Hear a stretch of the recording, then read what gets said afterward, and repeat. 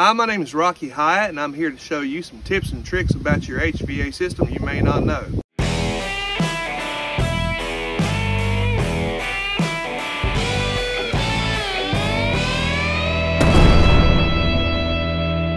The tools we'll be using today is the Channellock 804S 4-inch adjustable wrench, the Channellock 909 crimping tool and cutting tool, the Channellock 430 tongue and groove pliers, the Channellock 6-in-1 screwdriver.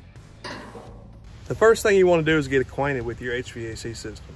The main thing is locate and get familiar with the outdoor portion. This is called the condenser. Take mental notes of the condition of the condenser. Inspect it for any damages to the grill, to the fins. Look at the fan section. You also too want to give it a good walk around and familiarize yourself with the system itself. After you do a walk around and taking these mental notes, take a look at the electrical. Touch things. Make sure things are tight. Look to make sure that no sealant is broken. Anything looks out of ordinary. As I was looking over the electrical here, I noticed that this nut here is a little loose, so I'm going to take my Channellock 430s and tighten it up. Now that may not seem like much, but if it's loose, that means moisture can get in here and cause havoc to our wires. One of the major things that you need to know is how to turn the power off to your system. All HVAC equipment will have a means of disconnect in sight. This particular system has a pull-out disconnect. Some of them may have a breaker in here. There may even be a breaker panel right here with an assortment of breakers in it labeled for your air conditioning unit. Well, this particular system has this particular disconnect. And to turn the system off or to turn power off to the system, it's simple. Grab this and pull it. If you notice on this disconnect itself, it has some nomenclature on the side. You see on and off. Off happens to be upside down. On is right side up. If you insert this where it says on, right side up, that means the disconnect's on. If you insert it where it says off is right side up, that means the disconnect is off. And for this purposes today, we're going to put this back in here in the off position to start our work. One simple trick that most homeowners don't know is if you're planning on doing any outside activities such as mowing, stirring up dirt, blowing leaves, it's always a good practice to turn the power off to your outdoor unit. That way, no dirt and debris is getting sucked into this coil. Now that you have your system turned off, whether it was through a thermostat, whether it's through an app, or whether you actually use the disconnect, you now can continue with your outdoor activities, whether it was mowing, trimming, dirt work, yard work, blowing leaves, whatever the situation may be. Just be aware that this unit is a big coil. This fan pulls air through that coil, and anything that you introduce into the atmosphere around this coil and it's running, it'll pull that stuff in that coil, and that coil can become impacted. That means that you'll have to pay an HVAC professional to come out here with harsh chemicals to clean this coil. So you know how to turn the power off to your unit now. I showed you how to do that. You can now remove the disconnect portion, and this bottom portion here usually snaps right out. If not, it'll have a small screw that you can take out. This exposes the electrical wiring. Now be careful, because this disconnect still has power on it unless you turn it off at the breaker. You notice we have some insects in here. I'm going to use a little small cheap paintbrush that's wrapped in electrical tape, so that prevents the metal on this paintbrush from conducting electricity or shorting anything out. And I'm going to gently clean these bugs out of this disconnect. While you're in the same area working on your disconnect, if you have a service outlet, you can also open it up too and clean it out with a brush as well. You'll also have a ground fault receptacle in that service outlet. You can test it and make sure that it's operating as well and reset it. And then while the power is still off, you can loosen the screws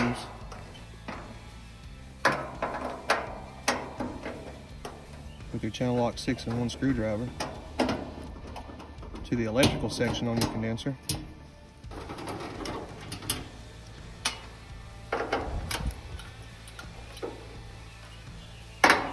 You can then maneuver the cover off by pulling down and pulling out. And what you have then is the actual electrical section of your condenser. If you see any spider webs, you can take the brush.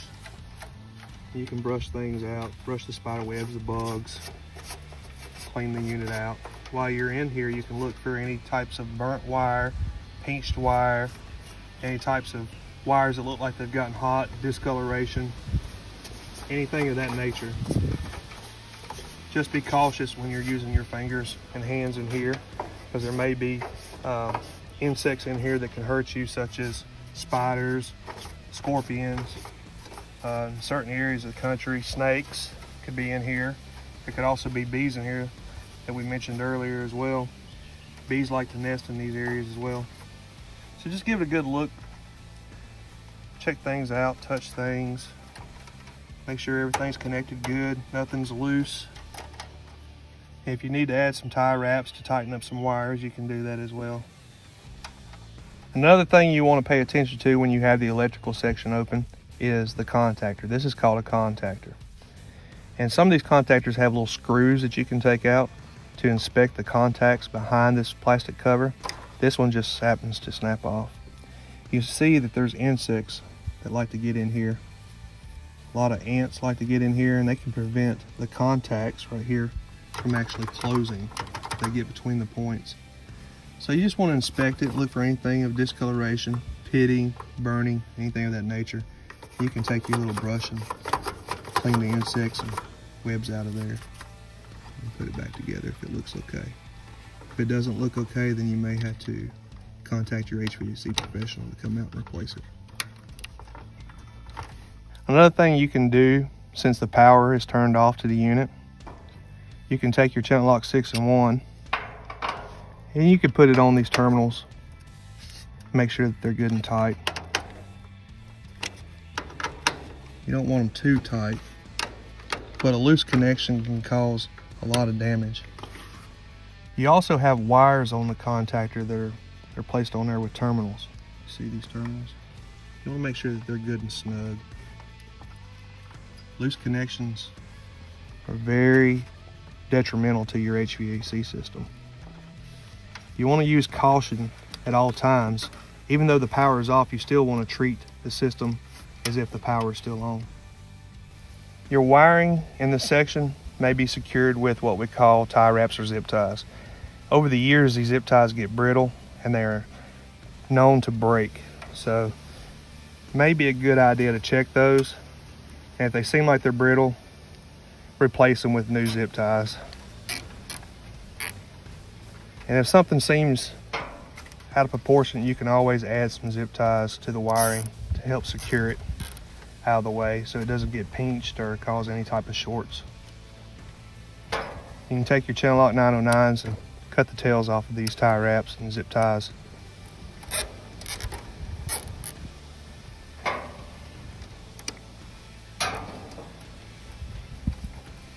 Just like that.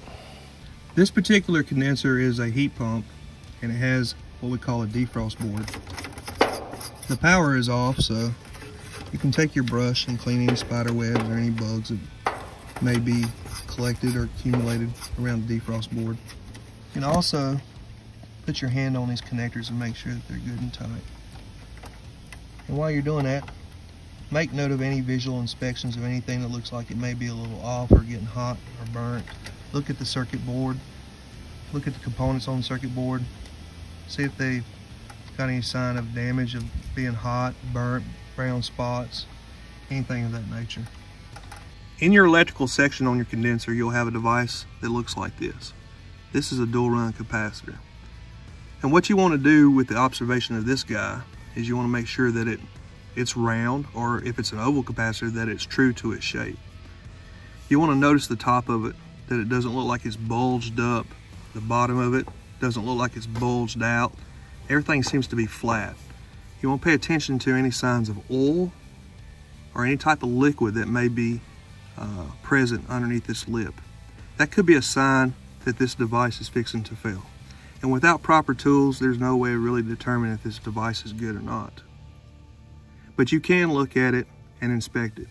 While we still have the power off, we can then take our Channellock 804S pocket 4-inch adjustable wrench And this fan actually has 4 screws that hold it to the chassis. If you remove these screws,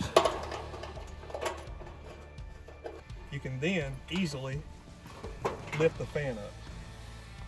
Now that you have the fan secured out of the way, you can look at the actual fan blade itself to inspect for any damage, any cracks that may appear. You also have a set screw on this blade. You can actually put your 804S on it and check the tightness of that set screw. If you look down in the condenser section, you'll notice some debris in there. You want to try to keep this area as clean as possible. The best way to clean this debris is take a small brush or a shop vac and suck this debris out. If you don't have a shop vac, you can take a small broom and brush all this stuff up, this dirt and this debris.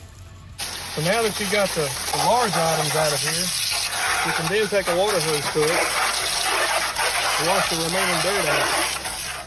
Okay, so once you get the majority of the large items out of here, leaves and etc., and you get the dirt washed out, kind of like to this point, you can go ahead and take your water hose and rinse the coil just like that. Starting from the top, work your way down to the bottom, all the way around. So we got her rinsed out and cleaned out pretty good. Next thing we're gonna do is we wanna inspect the components in here. You wanna look at the wiring. Make sure the wiring's not touching anything, make sure it's not frayed. Make sure that all the supports are intact. The wire's clearing the fan motor assembly. The wire's not touching any of these pipes because these pipes can get hot. You want to check the connectors. If you have a reversing valve, make sure that connection's good. You want to check, just look everything over real good. Make sure everything is, you know, as secure as it could be. Next thing you want to do is you want to inspect the compressor and these other components. Now, the compressor and some of these other components are made out of steel and they're painted. Now, sometimes that paint will wear off, and if steel is exposed to the atmosphere with no paint, it could rust. If you see any rust signs or any spots that's starting to rust, you can definitely take a wire brush and clean it off and get some spray paint and touch it up. That'll help extend the life of that component too as well. You know, HVAC is just like anything, you know. All it takes is a little bit of awareness, you know. Taking mental notes, getting aware of what your system looks like and how it operates can go a long ways in keeping you comfortable. As this unit was drying, I noticed the top of this compressor was starting to fade, and that tells me that the paint is starting to go away on it. So we're going to go ahead and tape the discharge line with painter's tape. And we're going to put a little tape through here and a little tape through here. Okay. Once the top of this compressor dries, I'm going to go ahead and use some rust prevention high temp paint just to bring the enamel back on top of this compressor back to its original sheen. As the compressor is still wet, I'm going to take a microfiber cloth and wipe the casing down. Now I'm going to paint the top of this compressor.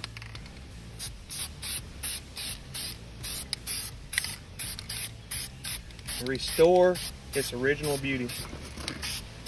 Another thing to pay attention to is the end of the coil. You have a metal end here, a metal end here. This is called the tube sheet, okay? This is the very end of the coil. It's a galvanized steel metal. The copper tubes go through that galvanized steel metal. The copper reacts with the galvanized steel and creates electrolysis. And when in the presence of moisture, salt, humidity, these tube sheets can begin to rust. If that happens, you can always pick up some rust prevention paint and paint that area to stop the rust.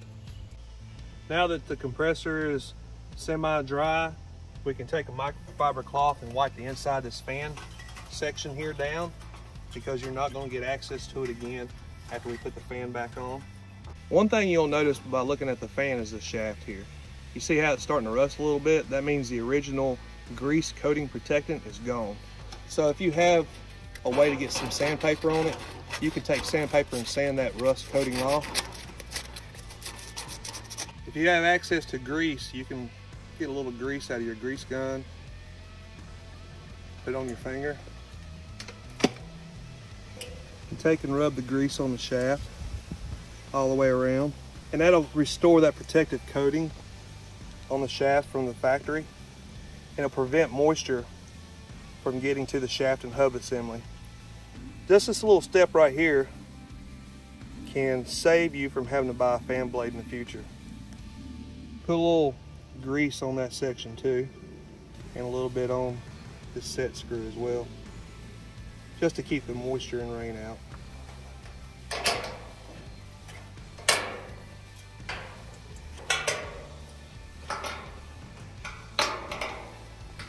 You wouldn't spend $40,000 buying a new car and never wash it, would you? Why would you spend $20,000 on your HVAC system and never wash it? Get you a little car wash soap in a bucket, microfiber cloth, and give her a good wipe down. Once you give her wiped down real good, take and rinse her off. Do this occasionally throughout the year. It'll make your unit last longer. So now I've already repaired the insulation here from where the chipmunks have chewed away at it. Another thing to pay attention to is this guy here. This is your filter dryer. If you see any signs of rust on it, it only takes a few seconds to take a wire brush to it and take a little paint. That'll prevent that guy from rusting out. Just be sure not to get any paint on the copper portion. Now, everything I've shown you will definitely help improve your system and make your system last longer. With that being said, there are items in the system that you just cannot afford to take a chance on. And that's these two items here, the contactor and the capacitor. You really need a set of professional eyes and special tools to check these. So with that being said, you still need to have at least an annual preventative maintenance agreement contract with the HVAC professional company to be able to test these items. Because if one of these fails, it can kill your compressor. And your compressor is the heart of your system. Now that you've completed all the tips and tricks, you can turn your disconnect back on. You can go to your application on your smartphone and you can turn it back on. And that's all you got to do. How simple was that? Something you can do? I'm sure you can. If you follow those steps and be safe the entire time, you too can do this.